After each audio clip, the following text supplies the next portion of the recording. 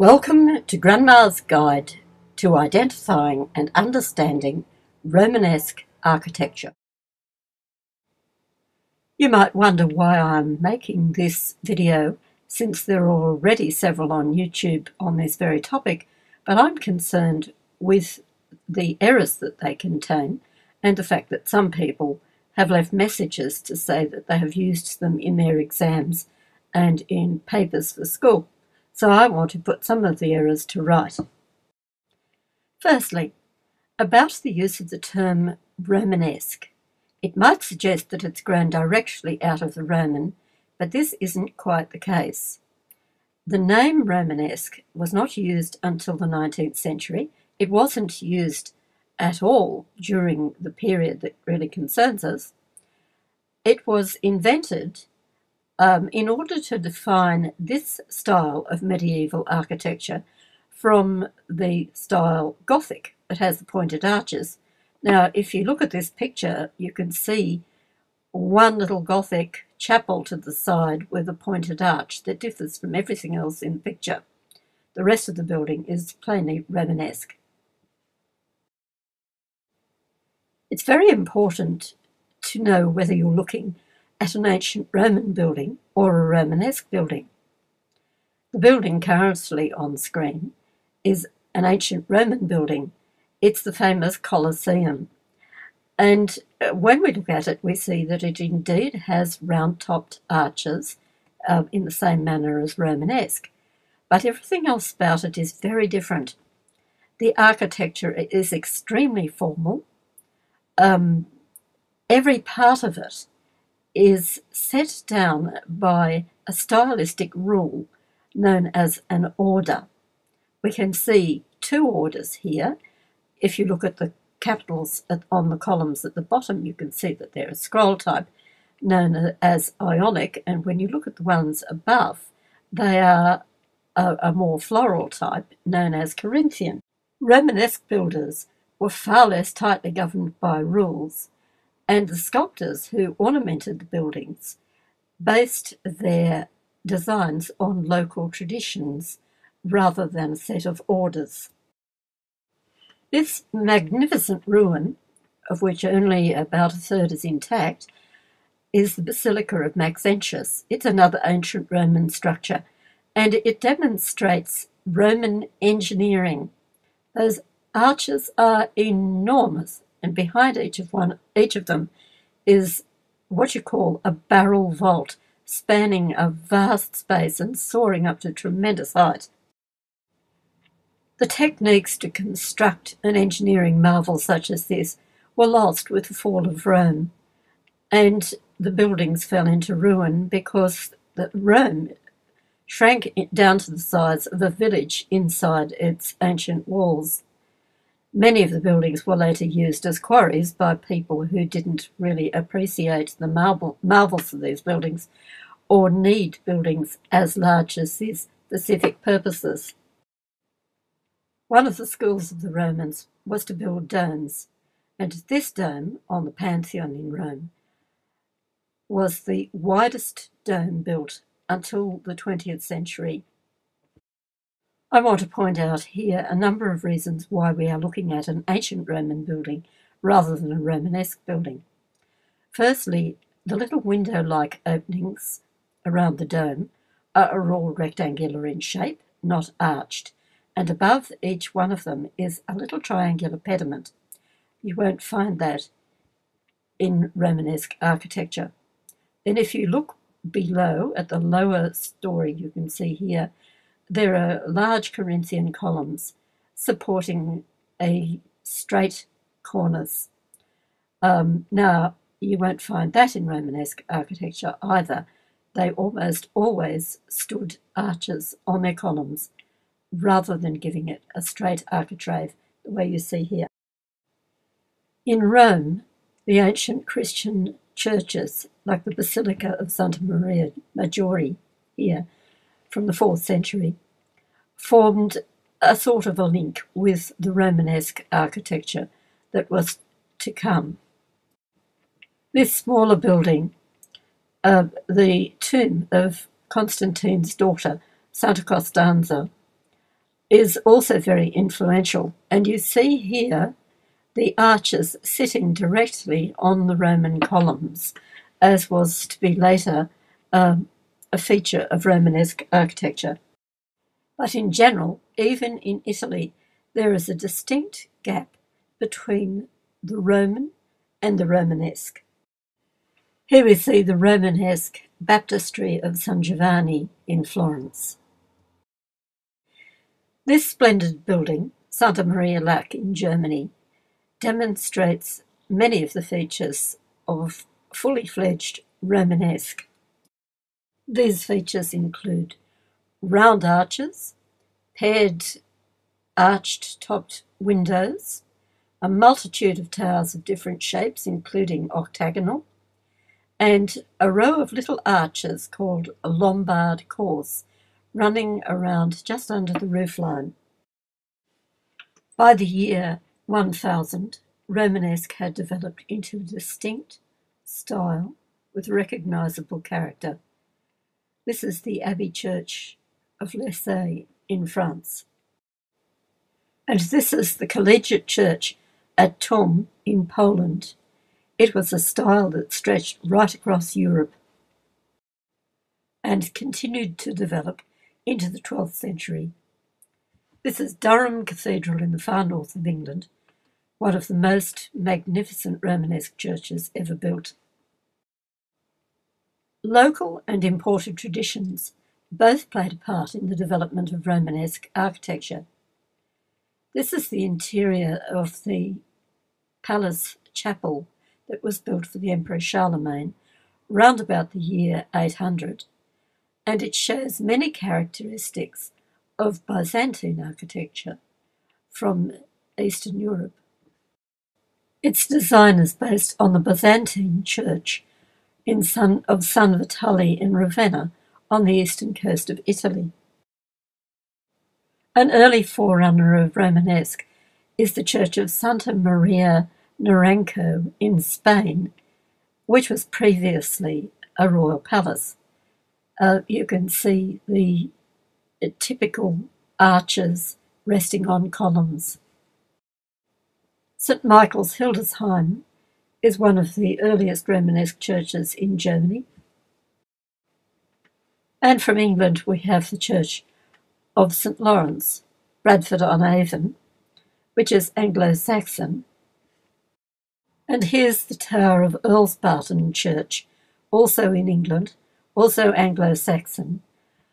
As you can see, it's a very crude style of architecture compared with fully fledged Romanesque. The little arches over the windows are each topped with a single piece of stone, very crudely carved into a sort of a squashed arch.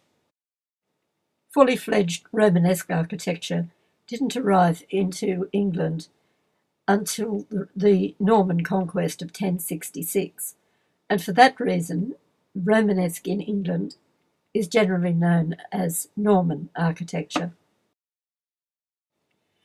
Although Romanesque architecture was used for houses, castles, and civic buildings, we tend to associate the style with churches more than anything else. One of the reasons for this is that across Europe, churches have survived in greater numbers than any other type of Romanesque building. There are two ways in which the Roman Catholic Church fostered the spread of Romanesque architecture: through monasteries and through pilgrimage. In 529, a holy man called Benedict of Nursia set up a monastery on a rock here in Subiaco in Italy.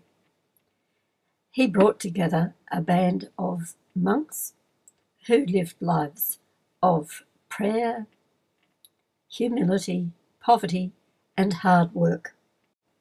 From here, Benedictine monasticism spread out all over Europe There are a great number of Benedictine monasteries in England, including the one that produced Westminster Abbey. Wherever monasticism spread, so did Romanesque architecture. Here is the Abbey of St in France. The huge abbey at Cluny in France was particularly influential.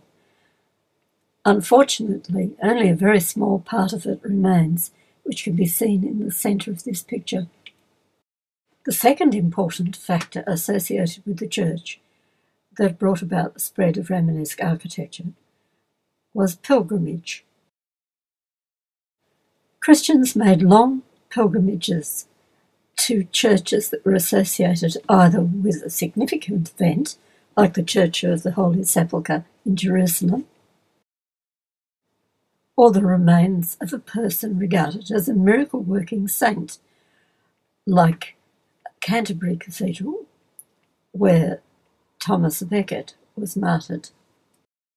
One of the most important places for pilgrimage was the Church of Santiago de Compostela, where St James the Great is buried, in northern Spain.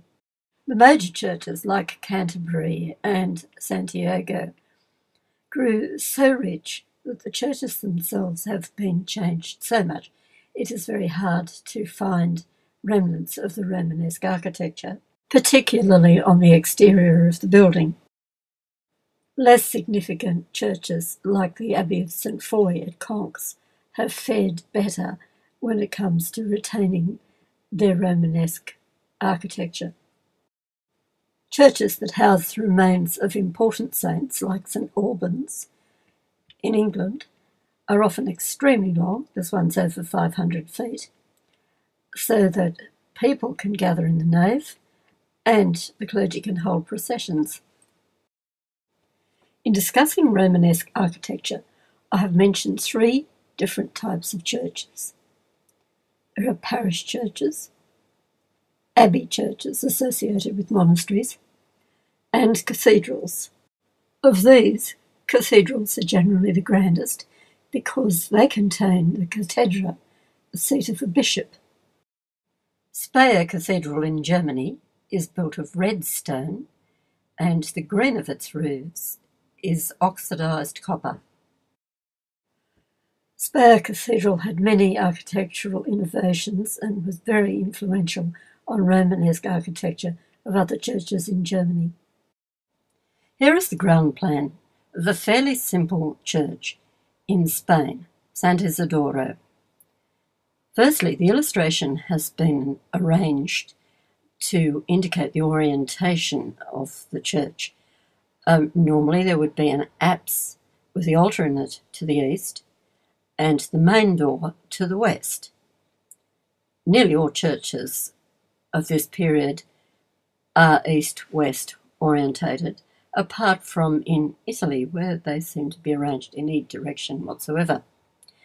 You'll notice that there is also a significant door, or two significant doors, to the south of the church, and there's a porch of some sort to the west. Internally, we can see that there is a central space called the nave, and on either side are aisles. The nave is divided from the aisles by two rows of columns, which would be supporting arches. Running north-south across the church is the arms called the transepts. The nave of the church is where the congregation would usually sit or stand to worship.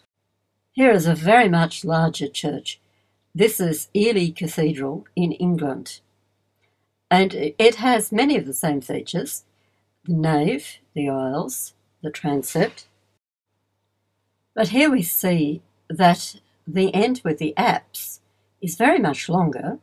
This is where the priests or monks would usually worship. And the nave is also very much longer because there would be grand religious occasions take place at the cathedral, and also there would be processions. There are two other important features that we can see in this picture. Firstly, the west front, which is very elaborate and has small towers and a very large tower, which isn't apparent in this picture. And also we can see 4 piers near the centre of the church, which once held a large tower. This ground plan of Ely is a historical reconstruction. Several of the features of the church have changed considerably, including the central tower. We must always remember that a Romanesque church may have been changed many times over 900 or 1,000 years. This reconstructed cross-section of Constance Cathedral shows a typical arrangement of central nave divided from the aisles on either side by 2 rows of columns supporting rows of arches. There are windows above, which are called the clerestory windows, which are over the roof of the side aisles. In this picture you could also see the apse at the end containing an altar and a flat wooden ceiling, which was typical of most Romanesque churches. Here's an interior view showing one of the walls with arches along it supported, in this case, on piers rather than columns. The windows at the bottom are shining through the aisles, and the ones up above are in the region called the clerestory, which is over the roof of the aisles. So there are 2 rows of windows to light the interior of the church. The windows are not particularly large because originally they wouldn't have been glazed. By 1100, most large churches would have had glass in them, and consequently windows got considerably larger. The little row of openings along above the nave arcade are a gallery. There's actually a walking space going along there underneath the roof. This is an external view of Abbey of Peterborough Cathedral, and you can see 3 stages: the aisle at the bottom, the clerestory at the top, and in between them a gallery under the roof of the aisle. Other features that you can see here are the flat buttresses and a small blind gallery, little row of columns and arches that go along close to the roof line in this case. Small rows of arches like that were one of the most important types of Romanesque architectural decoration, both internally and externally. And here's a drawing of the Abbey Church at Cluny. Among the features that you can see are the apse at the eastern end, with a row of small semicircular apses around it, a profusion of towers, and 2 more towers at the western end, marking the important west front. Now to look at some of the specific features of Romanesque. One of the most significant is that the churches often look very stocky and strong and fortress-like. The walls are often very thick. This particular church is in Italy, and this one is in France. And here's an example from Belgium, with the development of buttresses seen here at Durham Cathedral. Walls could be made thinner and windows could be made larger. Other features that can be seen here are the clerestory, the windows into the arcade, and the windows into the aisles. Below the aisle windows, the wall has been made thinner by the inclusion of arcading. Durham is altogether a very innovative building. Now to look at the west front of some churches and see how they are typically constructed.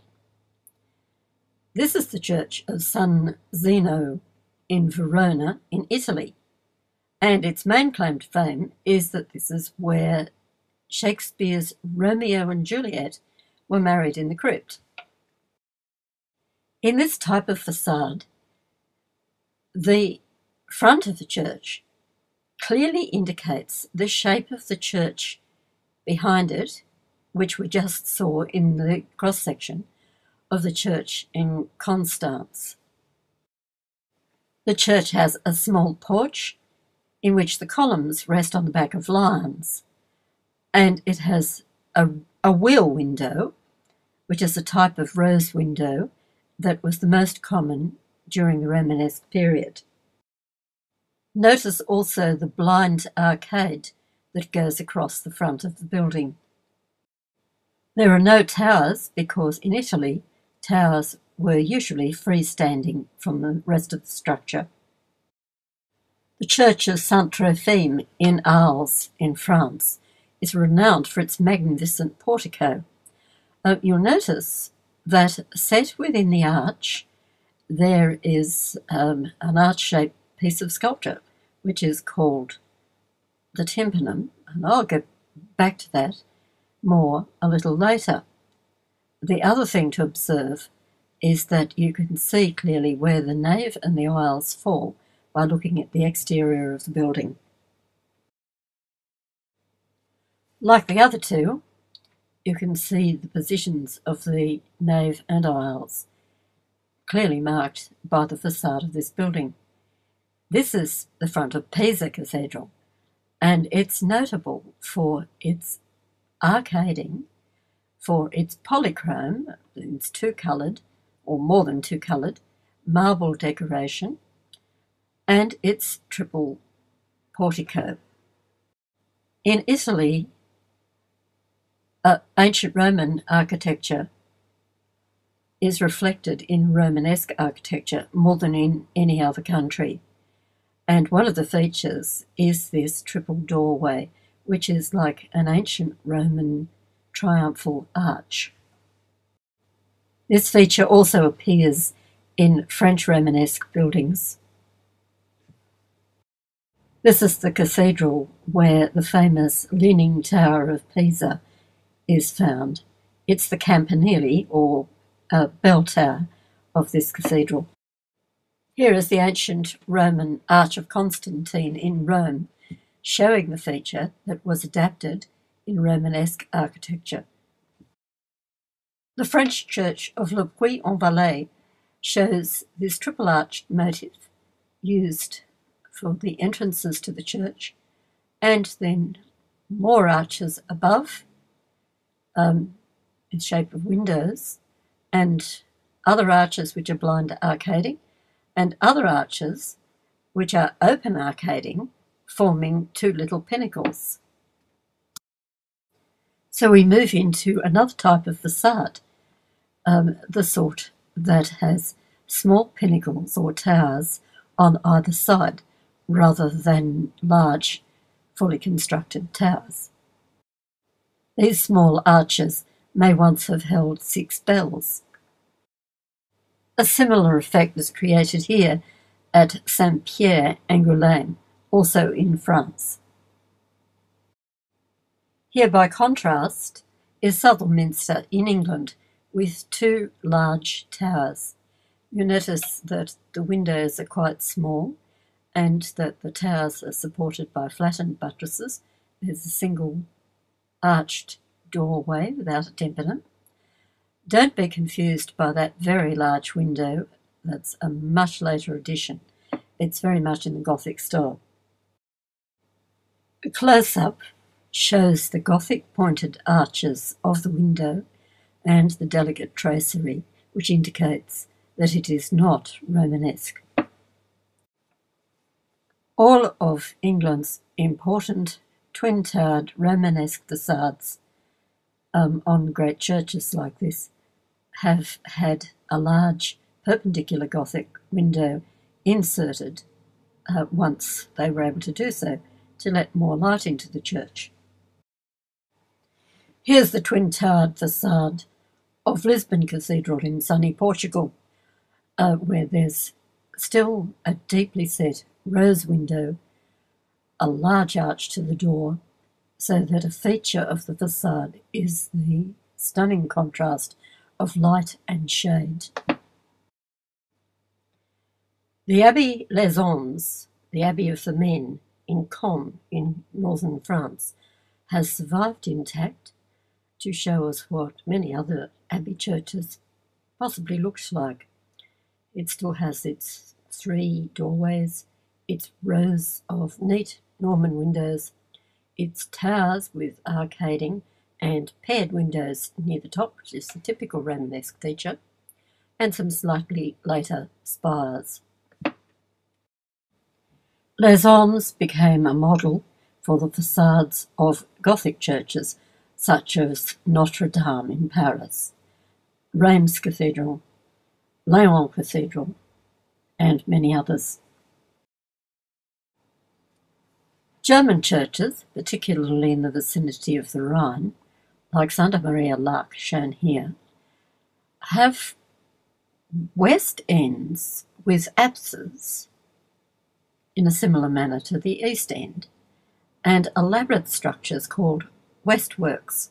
Notice there are round towers and square towers and a large porch at the front. Here is a similar structure at the Cathedral of Worms in Germany. Smaller churches often have a single tower at the western end, or a single tower at the crossing.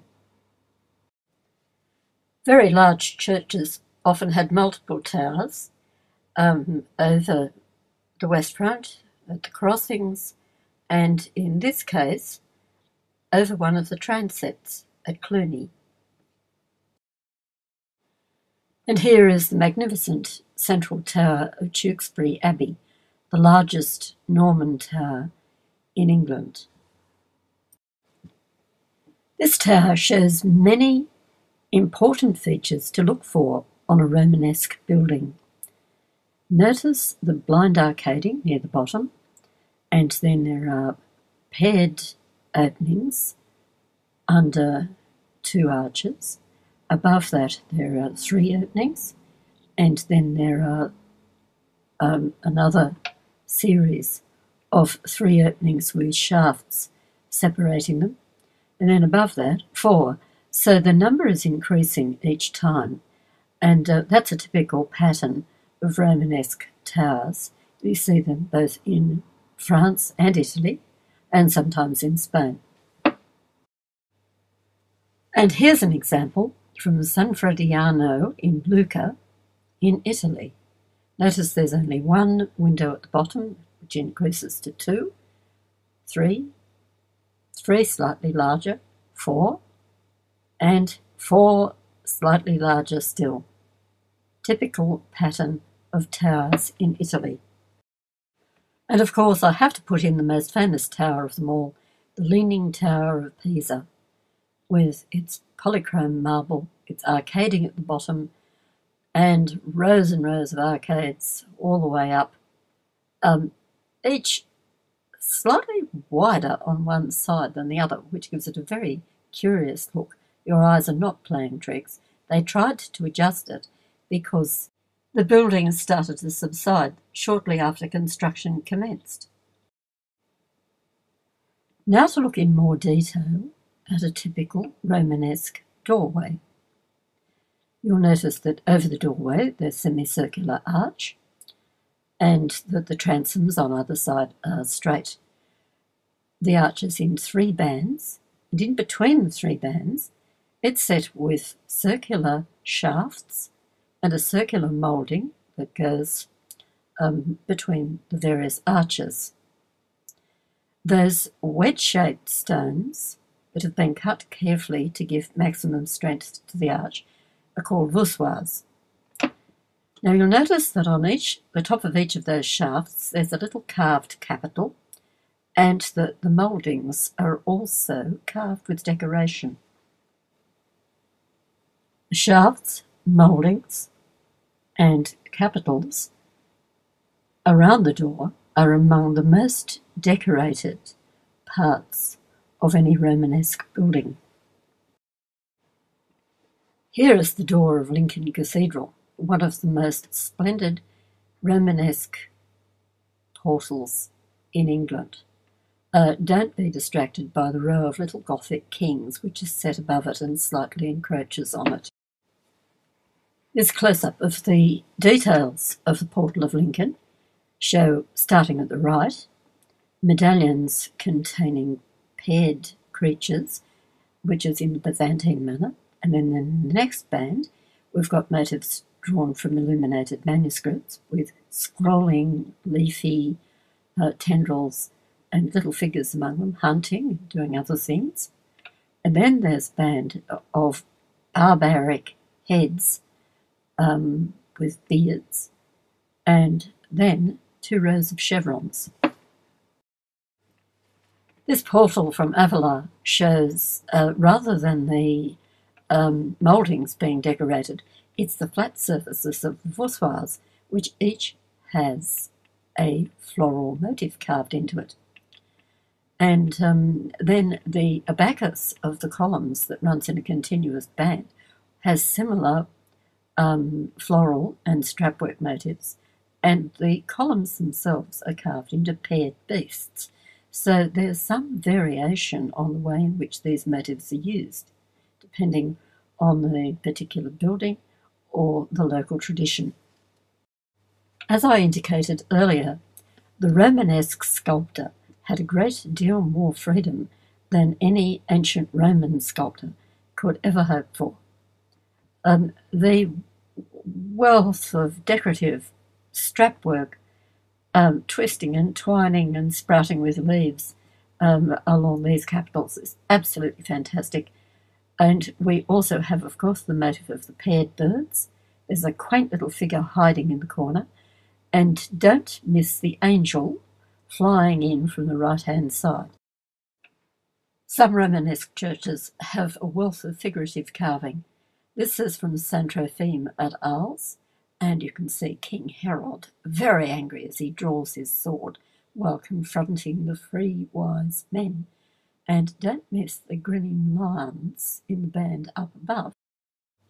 This beautifully detailed capital shows another gospel story.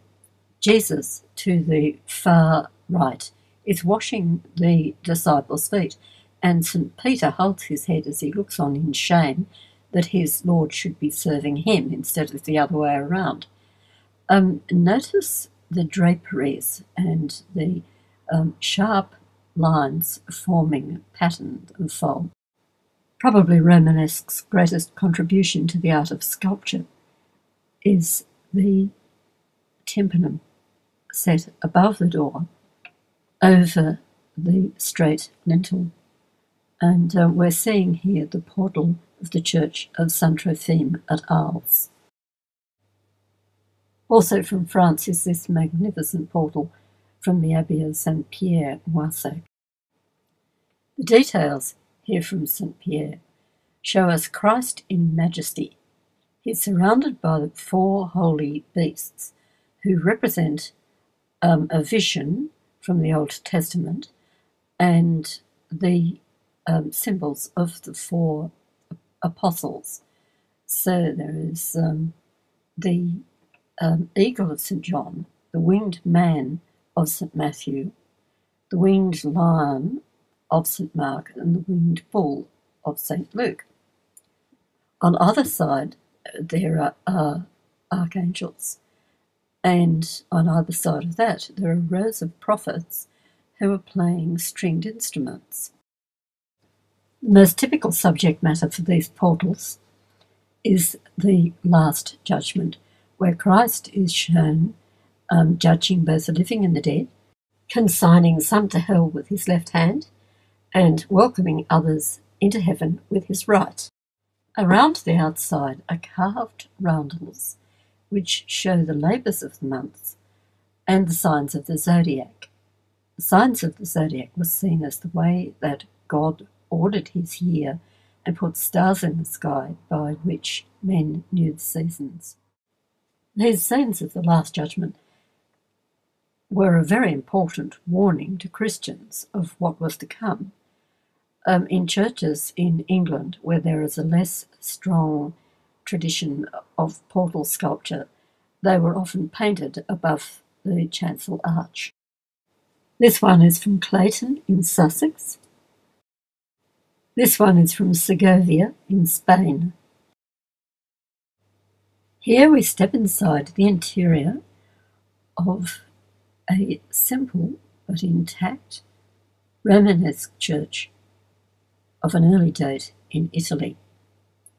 And this is Santa Maria Cosmaden, in which we see the recycled Roman columns, flat wall surfaces which would once have been frescoed, a simple arch over the chancel, and little windows letting the light in.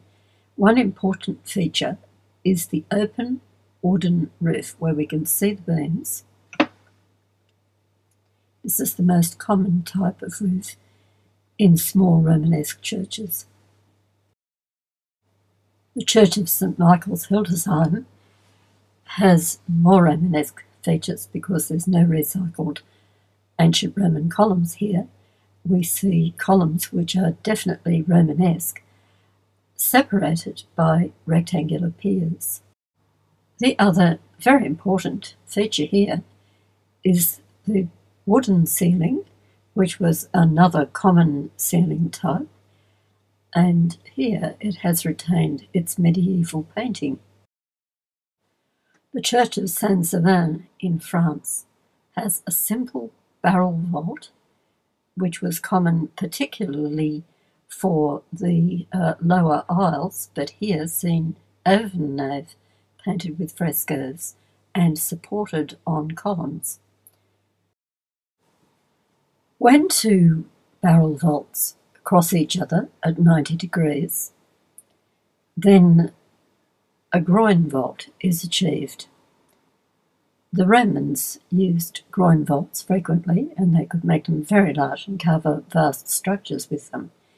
But this was not really possible with the engineering skills of the Middle Ages. You can see the groins here marked very clearly because somebody has slightly enhanced them, made them more prominent. One of the advantages is that they could sit on columns, as they do here. This is the crypt of Worcester Cathedral. Here we see a barrel vault enhanced and strengthened by the use of ribs, which spring from attached shafts that run up the wall of the nave on either side. Ribs could be used in a similar manner to enhance the groins of a groin vault, as we see here in one of the aisles at Peterborough Cathedral in England. The rib vault was an enormously important development in architectural engineering.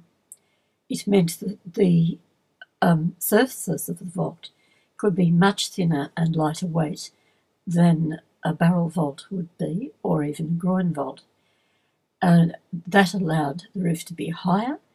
It allowed the windows in the clerestory to be larger, and the shape of the vault eventually led to the pointed arches that we associate with Gothic architecture and some of the most magnificent creations of the medieval period.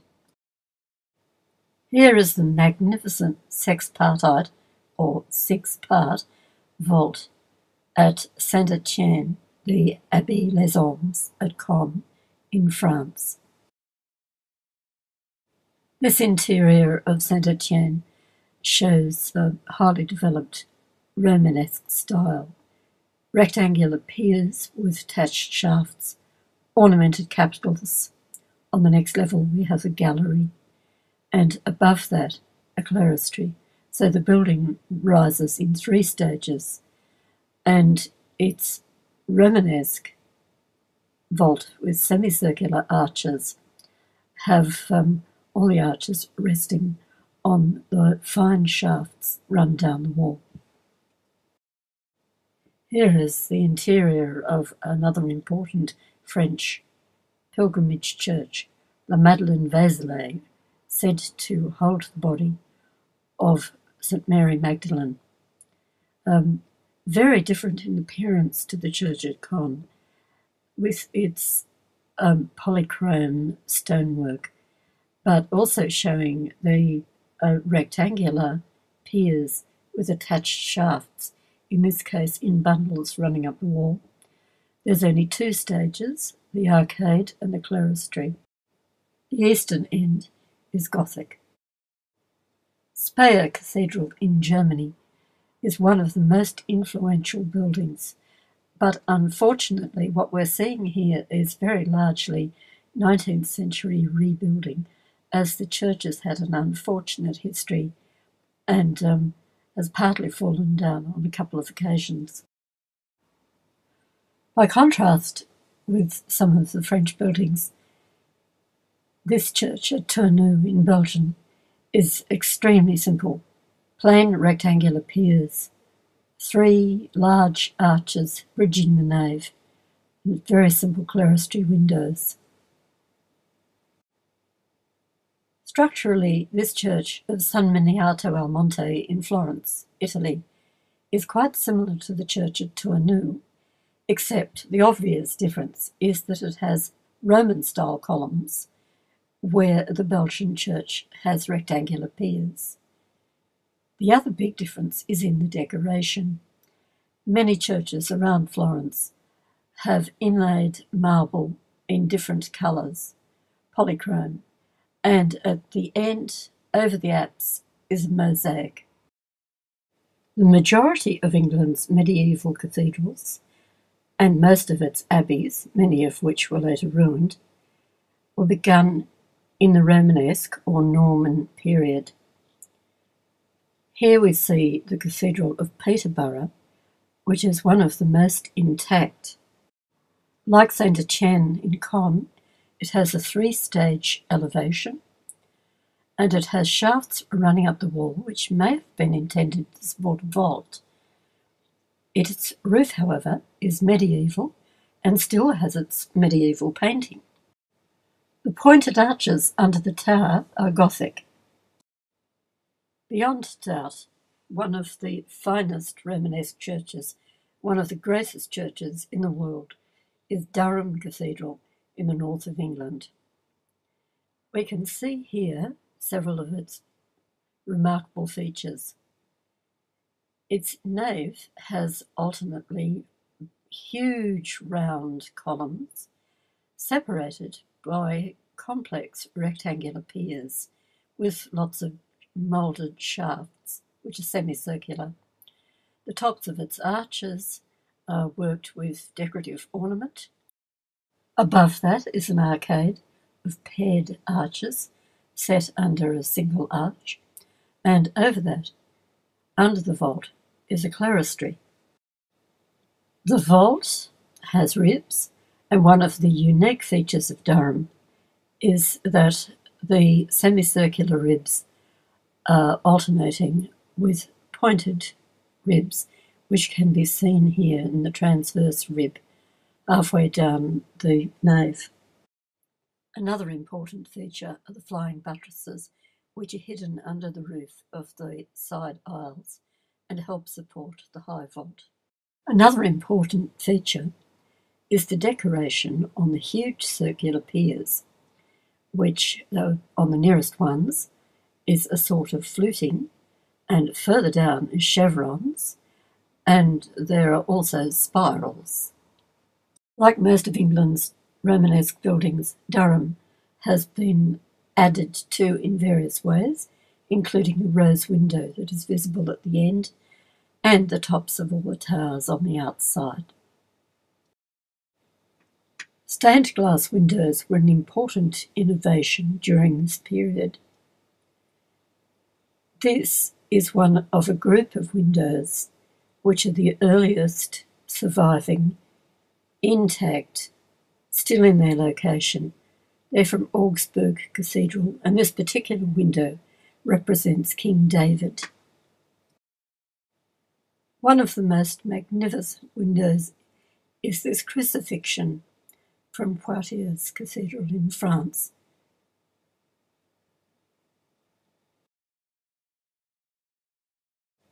I'll just list some of the important features of Romanesque architecture as a reminder.